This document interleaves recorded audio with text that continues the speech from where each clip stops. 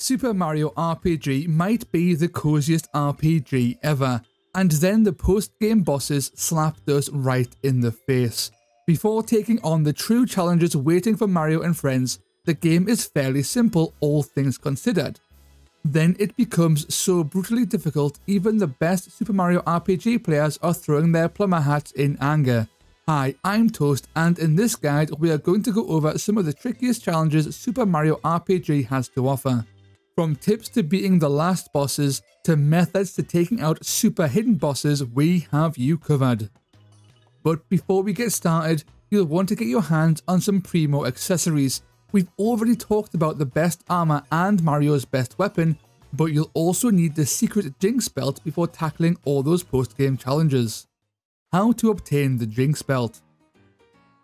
The Jinx Belt is one of the best items in Super Mario RPG, especially when compared to most items pre-Uber Boss. Unfortunately, obtaining it is pretty darn difficult in and of itself because it is locked behind not one, but 3 bosses.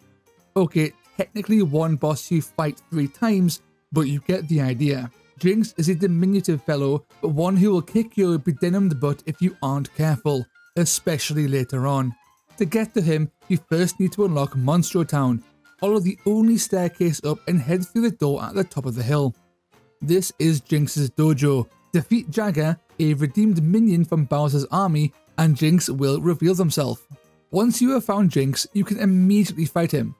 This first fight is incredibly easy and can be beaten simply by attacking, perfect blocking, and healing. This form of Jinx has no notable attacks or tricks, he is just a basic encounter. The second fight with Jinx is far more difficult. This version has 2 new attacks and both are pretty darn nasty. Quicksilver is an incredibly powerful single target attack that should be blocked to save items and FP on healing. Silver Bullet, on the other hand, is a bit more dangerous as it instantly knocks out anyone it hits. To avoid your fate, you must perfectly block the attack. If you fail, you will need to resurrect that character ASAP. This is very costly in terms of items, FP, and time to practice his timings. Other than that, Jinx's second encounter is once again by the numbers. Hit him in the head until he goes down. Jinx's final form is his most powerful, naturally. He gains access to a very powerful AoE attack which forces you to use AoE healing like Group Hug on Peach to survive. Other than that, this really is just a numbers race and a level check. We recommend being around level 18 to beat the final form of Jinx. Mario, Geno, and Peach are our chosen party since this is the perfect balance of offense and defense. Your reward for beating Jinx's final form is the Jinx Belt, a powerful item that increases almost every stat a character has, the only exception being HP. This is great for bumping a character to prime DPS status and is ideal on the likes of Mario or Geno, 2 characters who thrive off raw stats for their damage. This item is also very handy for defeating the Uber boss, Culex. Speaking of which, how to beat Culex. Culex is by far the most difficult fight in Super Mario RPG. Well, he was the most difficult fight in the SNES original. He has since been usurped in the Switch version, but don't let his declined ranking fool you. Culex is no joke and they will absolutely destroy you if you go in unprepared. Heck, you can fight Culex surprisingly early on if you really want to, although this would be a mistake. Death would almost certainly be the outcome. Luckily, he does give you the option to leave if you enter and regret your life decisions. All of that being said, it's worth taking a gander as this chap is a 2D sprite and he has a bit of a story arc based on his desire to become 3D, like you. Culex is locked behind a locked door that can only be opened with a special item. The item in question is the Shiny Stone, and this can be found by accident as early as Moleville. Just be aware you will need to have saved Dinah and Might from the mine before you can nab this stone. With that out of the way, head to Moleville and talk to the mole hiding behind some crates. She wants some fireworks in exchange for her shiny stone. To get the fireworks, simply make your way to the Moleville item shop and talk to the toad behind one of the counters. He will offer to sell you fireworks for the low price of 500 coins. Take the fireworks to the mall and the shiny stone will be yours.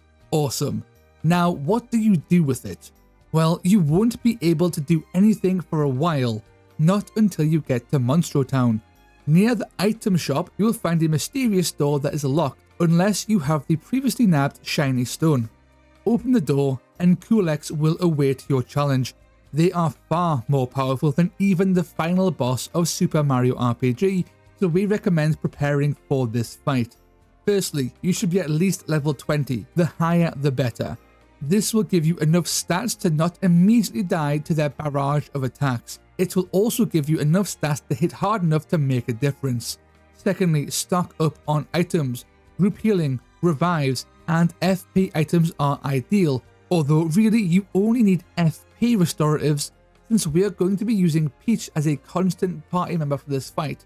Trust us, you will need her. With the basic stuff out of the way, we need to grab a few more items. Firstly, you need to grab the Lazy Shell and the Lazy Shell armor. The former is Mario's ultimate weapon and the latter is one of the best armors in the entire game. We highly recommend giving this armor to Peach, as she is the only character who needs to survive Culex. The more stats she has, the better. In terms of accessories, we recommend giving Peach the safe ring to make her immune to all ailments.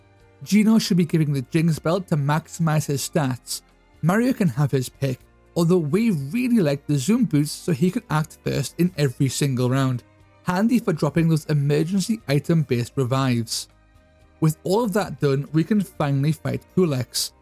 Culex is no joke and is in fact 5 monsters.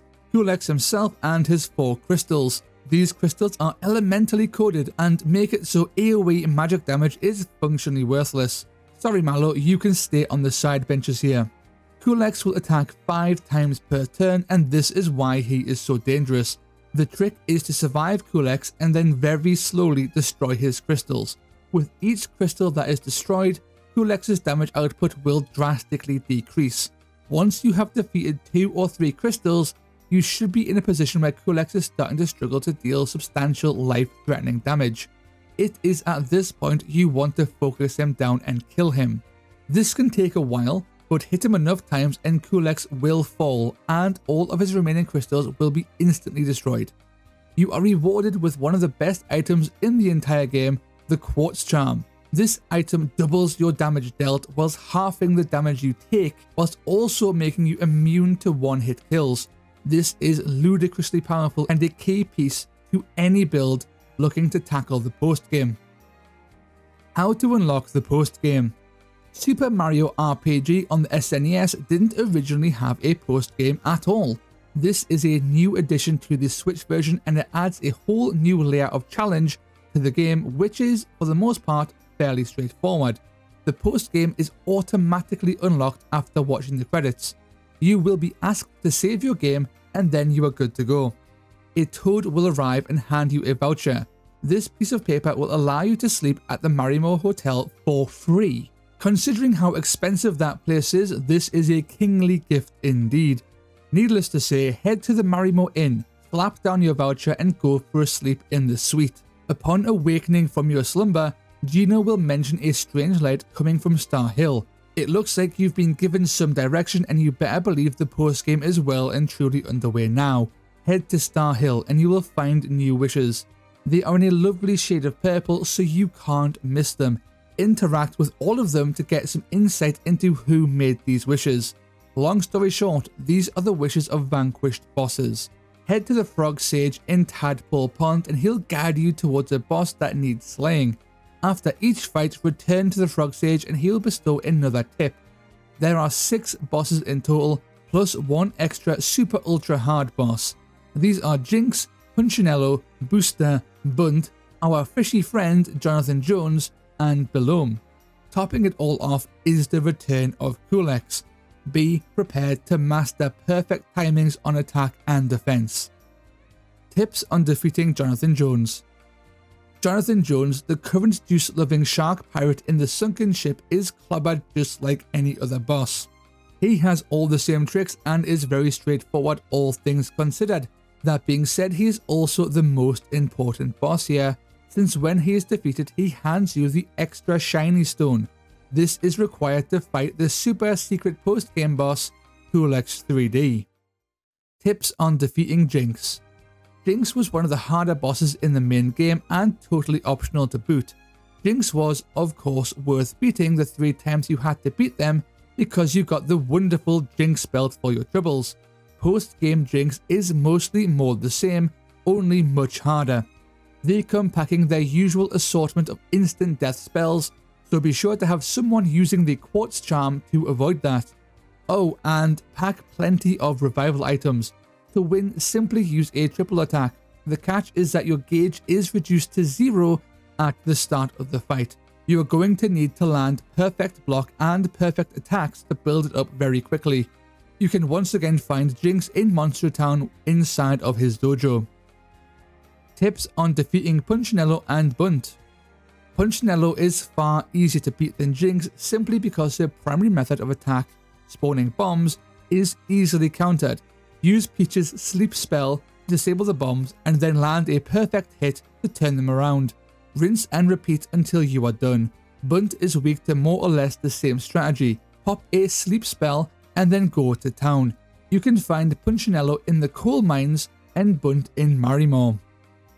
Tips on defeating Booster. Booster is all about having snippets to help him out. You can deal with them pretty darn easily by using Geno Whirl. This ability, when perfectly timed, will inflict 9,999 damage to a very small selection of enemies in the game. Snippets are one of those enemies. This spell is cheap to use, so use it to mulch Booster's minions as you work on taking him out for good. You can find Booster in Booster's Tower. Unfortunately, Booster's battle can also bug out. Make sure to equip Geno with any item that can increase his speed to above 35. Even with the right speed stat, Booster still may unleash a team wipe attack every single turn. If that happens, you'll have 2 options. Either pray for a patch or use 3 red essence rare items. You can get those through various secret means, or slowly grind them at Great Guy's Casino, playing his random chance game. How to defeat Culex 3D. Culex is back, only this time he is fully 3D and substantially more powerful. Main game Culex was already the hardest challenge in the game pre-post game, and seeing him come back even more powerful is enough to cause even the most ardent of players to shudder. To defeat Culex 3D, we highly recommend you reach at least level 26. That being said, hitting level 30 will make the fight noticeably easier. You are going to need to use some choice equipment here too, as anything less than the very best is going to leave you feeling a little bit raw after Culex 3D gets to smashing. We recommend grabbing the Lazy Shell armor and weapon, the super suit, safety badge, quartz charm, Jinx Belt and attack scarf. Of all of these items, the attack scarf and super suit are the hardest to get, since you need to perfectly time 30 and 100 super jumps consecutively. If you can't get them, then equip the best armor you can buy, plus the zoom shoes or booster's charm, as these all make solid alternatives. You also want to have plenty of items on hand. Red Essence grants invulnerability and is very handy for avoiding the endless tirade of attacks coming your way. Nabbing Chiro Cola from the juice bar to get full HP and FP restoration is also great, as are any revival items. Fill your inventory with the best items in the game before even attempting this boss. The trick to Culex 3D is to not be dead, and to do that you need to destroy his crystals as quickly as possible, starting with the blue crystal, as this one is by far the most annoying to deal with. Culex will start a countdown before unleashing a super attack. Make sure your entire party is healed to full, then swap Peach out so she doesn't get deleted, and then bring her back in to heal. Culex's killer attack deals maximum damage. The only way to survive is if you're at 100% HP. Unlike your first fight with Culex, you have to destroy every single crystal before you kill Culex 3D, otherwise they will just resurrect him. Luckily, defeating all 5 crystals also makes this fight so much easier. It will just take a while since they all have substantial health bars. Another strategy to use is to collect a lot of rock candy and use it constantly on Mario when equipped with the quartz charm for maximum damage. Use Gino's ultimate special while Peach heals. If you can dish out around about 600 damage per turn, you should be able to destroy all the crystals in 4 full turns. Ultimately, the way to win here is to persevere and use everything you've learned on your long journey. Use the best equipment you've found, perfectly block every attack, perfectly time all your attacks to bonus damage. It's the final test of your skill and one last hurrah as the game comes to an end and you've bested everything the game has thrown at you, which is quite a lot when you consider just how challenging the post-game really is. And that's basically everything you need to know about the post-game bosses. They are not easy. Let us know if you have found any secrets, tips or tricks in the comments down below. If you liked this video, drop us a like, a comment or subscribe for more guides.